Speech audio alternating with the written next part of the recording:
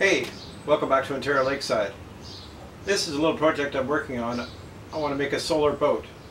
An infinite powered, travel as long as you have sunlight boat. No batteries, just solar panels and this beat up old boat.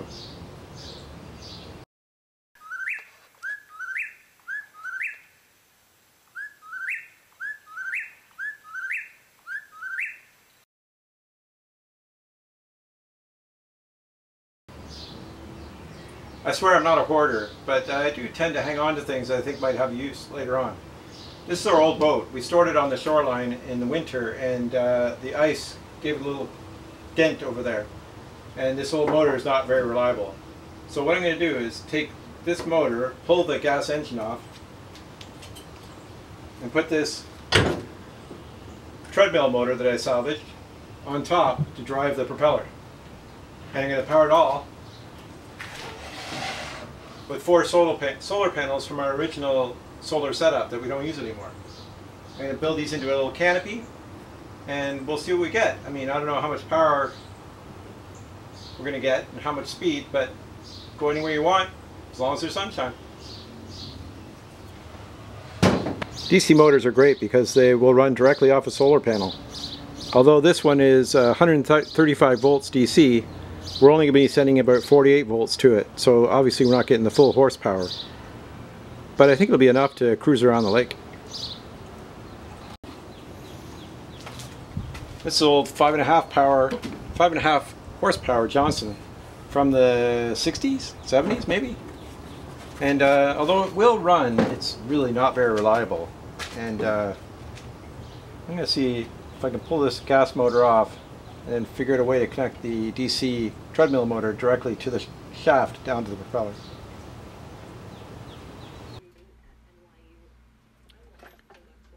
Taking the motor off was just a matter of 4 bolts, and then I was able to slide the power head off of the transmission that goes down to the propeller. The top of the transmission has a spline that lines up with the gas engine, so I got to find a way to interface the new electric motor with that spline. I started by pulling the pulley attachment off of the electric motor.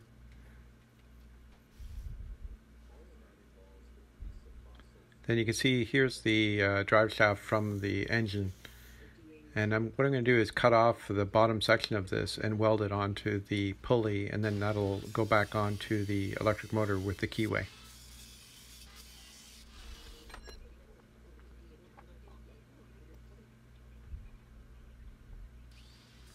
I wanted to make sure I had a nice flush fit so that there wouldn't be a lot of wobble once I welded this on and put it back on the motor.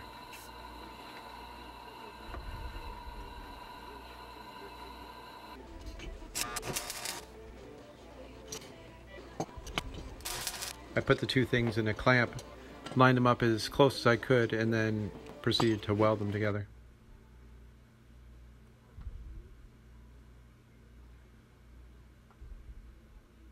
It's not super pretty, but it works well.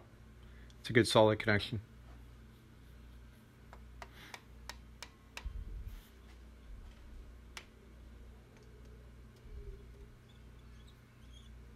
Then I can use the Allen keys to tighten it back down to the shaft of the electric motor. I hooked it up to a little power supply I had that was only a few volts, just to give it a try, and you can see there's a tiny bit of wobble, but I think that'll be acceptable. Now here I'm just fitting it onto the shaft that goes down into the transmission. Luckily I'll be able to use the forward and reverse lever. It works. Now I just got to find a way to mount the electric motor to the transmission.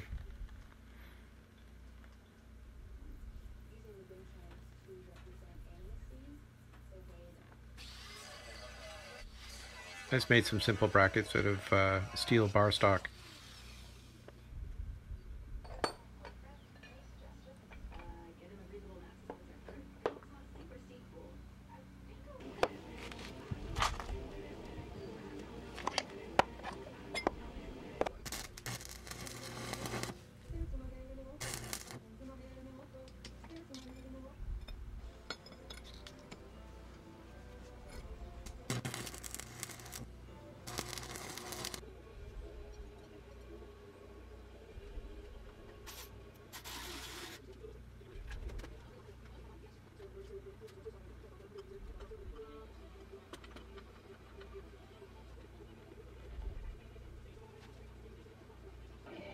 I'm doing a test fit to figure out where to drill the holes for the hardware that's going to mount the electric motor.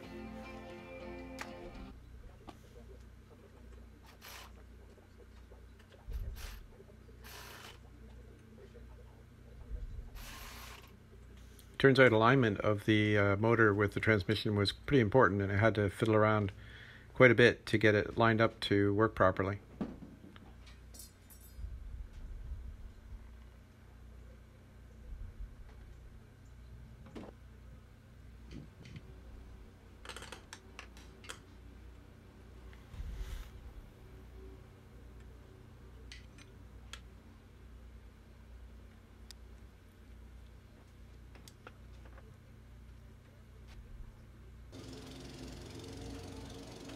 The old spot where the choke was is now the on-off switch.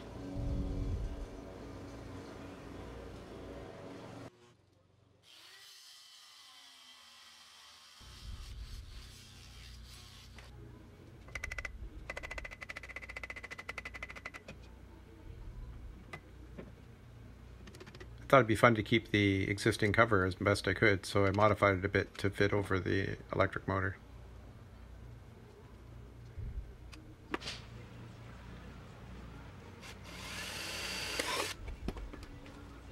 Eventually I want to make a decal that indicates that it's full electric.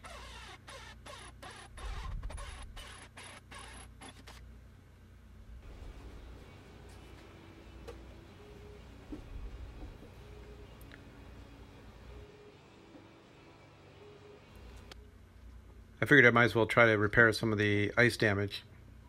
I tried a couple different methods, some more successful than others, but in the end I was able to straighten it out pretty well.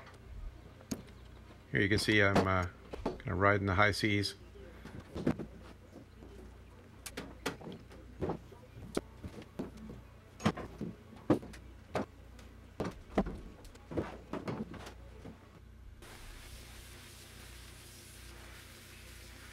Quick power wash to get rid of some of this blue paint that was just coming off onto everything. I guess whatever kind of paint it was wasn't stable anymore, and it was just getting onto everything. Well, if there ever was a day to test a solar boat, this is it. It turns out when we first started, I thought I had 3 panels connected, but I only had 2. So it was a little lackluster.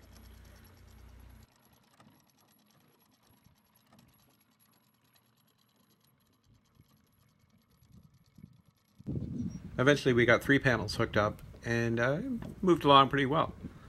It's definitely not speedy, but it is running directly off the sun.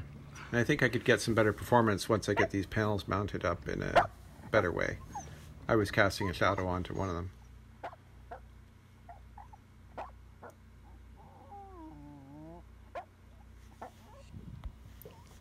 It's pretty quiet and perfect for our lake because it's not a big lake. And really this is just a backup for our gas-powered boat. Something that you can take out like a pedal boat to do some fishing or just to hang out with some friends. Full speed ahead. Go, go. I hope to get some lithium batteries, and then we could probably get a lot more power out of this if we were able to store the energy of the sun all day and then come down and use it whenever we wanted. That'd be pretty cool. So I'm looking into that, and that'll be a part 2 if I can get a hold of some.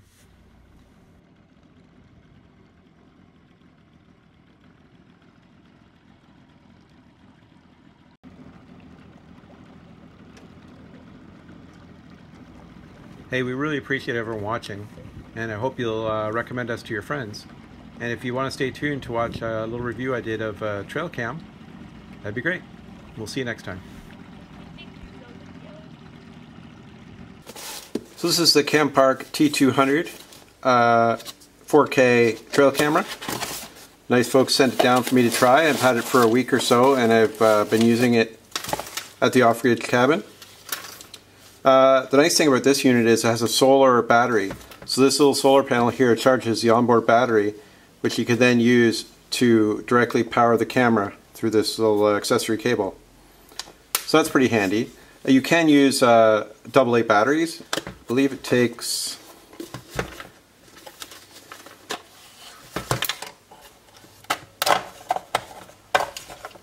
Takes 8 AA batteries, but like I say, with the solar collector you don't need to use batteries. It's in a waterproof case, and it seems to be relatively waterproof because I've had it outside in the rain and it was absolutely fine. It does daytime and nighttime. It takes video in 4K and photos. I've had really good luck with the image quality. It's quite good. It seems to be sensitive enough to capture animals and so forth. I've only had it for a week, so I haven't really had a chance to catch any wildlife. I've had some example photos of our pup Iggy, and you can see a bit of the image quality from that. It has infrared light emitters for nighttime photography. A couple of things I'm not keen on is the interface for the onboard menu system is a bit awkward, and it took me a couple of hours of playing around to figure out exactly how it worked. So navigating from video to photos and setting it up, I had a little bit of a tricky time with that. The other thing I'm not particularly impressed with is one of these latches that hold the case closed fell off and went missing. They're only held on by a kind of a pressurized fit here, so they're pretty easy to knock off, and one of them went missing within a day or two. So also the strap that comes with it is pretty fiddly to connect. I'd like to see like a bungee cord type connector so you could just quickly strap it around a tree and not have to futz around with all this. Another issue I've found with the trail cam is that inserting a SD card here is no problem, but getting it back out is quite difficult. It's almost impossible to do with your fingers. You're going to need a set of tweezers or something, because when you depress it and it springs back out to, it only comes out about maybe 4 or 5 millimeters, not even beyond this seal, and there's no way to grab it. So you're going to need a little set of tweezers or pliers or something to grab onto it to pull it all the way out. And I'm going to be using this trail camera in the next few videos I make to show better examples of how it performs. It seems to do pretty good in low light and nighttime. And overall, I would say I would give it a 6 out of 10 right now, and then we'll review it again in a couple of videos time and see how it's been performing.